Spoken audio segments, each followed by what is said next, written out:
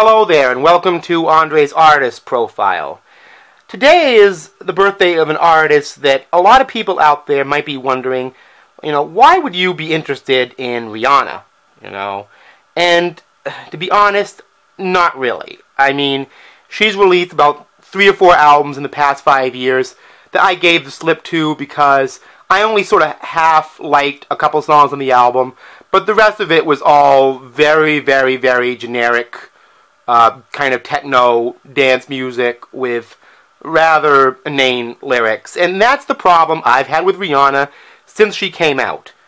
Unevenness. The fact is, Rihanna, vocally, musically, has the potential to be a very explorative and musically diverse artist with an interesting, lyrical bent that might reflect on her foreign background.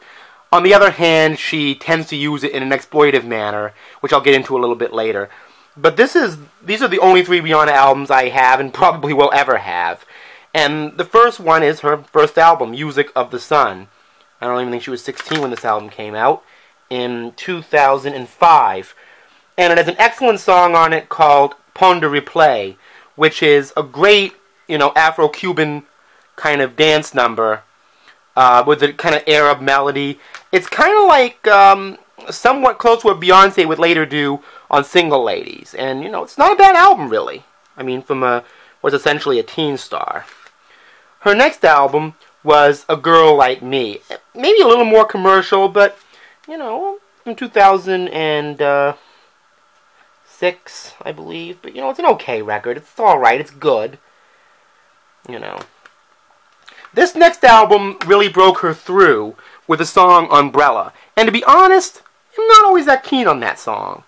My favorite on this is Shut Up and Drive, but Rihanna was starting to get more into, stripping, tease, and I have this little saying, when a female artist starts to strip tease, their music tends to become much more generic and stereotypical, modern, pseudo-hip-hop R&B. But that's a judgment call. I'm not making that. I'm just saying that Rihanna tended to go down that path and has really never left it.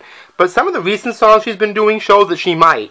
And I'd like to see her explore her eclecticism more. But for now, that's all I have for Rihanna. And my hope is that she continues to musically challenge herself and do a little bit better in the future. And from Andre, see all of you next time.